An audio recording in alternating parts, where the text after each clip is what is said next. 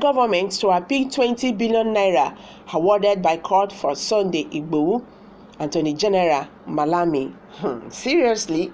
The federal government will appeal the judgment of an Oyo State High Court, which awarded 20 billion naira in damages against the Attorney General of the Federation, AGF, and the Department of State Services, DSS.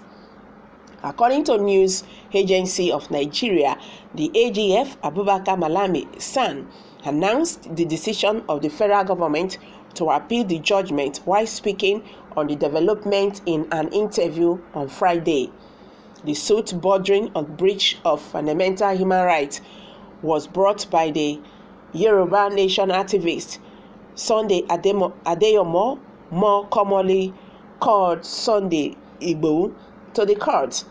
The court sitting in Ibadan, Oyo State, awarded 20 billion naira in damages against the AGF and the DSS over the alleged invention of the residents of Sunday Igboho on July 1st this year at the Soka area of Ibadan, the Oyo State capital. Malami said that efforts were already being made to commence the process of appealing the judgment.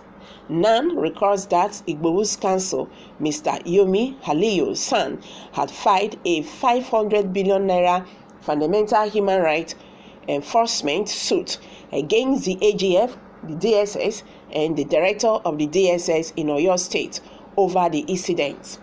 Aliyu also claimed that his client's house and cars were damaged, while 2 occupants of the house were killed by security agents during the incident.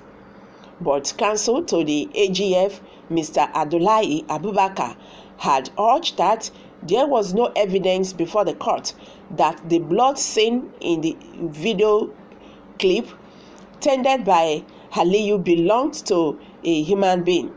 Abubakar also said that there were nothing in the video clip that showed that the house that was invaded belonged to Igboho or linked the AGF with the invention.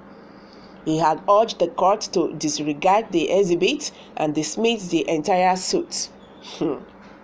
The counsel to the DSS, Mr. T.A. Nuruddin, alleged with the submission made by the counsel to AGF insisting that there must be proof from a hematologist to show that the blood seen in the video belonging to a human being. Nuruddin also tendered a video clip which was admitted by the court where Igboho allegedly threatened to create an Oduduwa Republic while urging the Yoruba to protect themselves with charms and guns. However, delivering his judgment, Justice Laridan Akintola said the style and procedures adopted by the DSS during the incident was unprofessional. Akintola said that the applicant had demonstrated to the court that his fundamental right to personal liberty, right to life, and blocking of his account amounted to violation of his fundamental rights. He awarded 20 billion naira to the Yoruba Nation activist Sunday Adeyomo, also known as Sunday Igboho. Well, let's see how it goes. Let's see how they are going to play this. But they should not forget that God is watching every one of us. Anything you are doing today, day will come, you give account to it. Even all these ones, they are trying, to paint the case or whatever. They know what happened. And the DSS, they knew what they did. But coming to the court to come and change the narration is not going to be the end of the life. They know. Their conscience is telling them what we did was wrong. But they don't want to follow that line. Anyway, let's see how it goes. Guys, I'm going to drop it here. Kindly hit the comment section.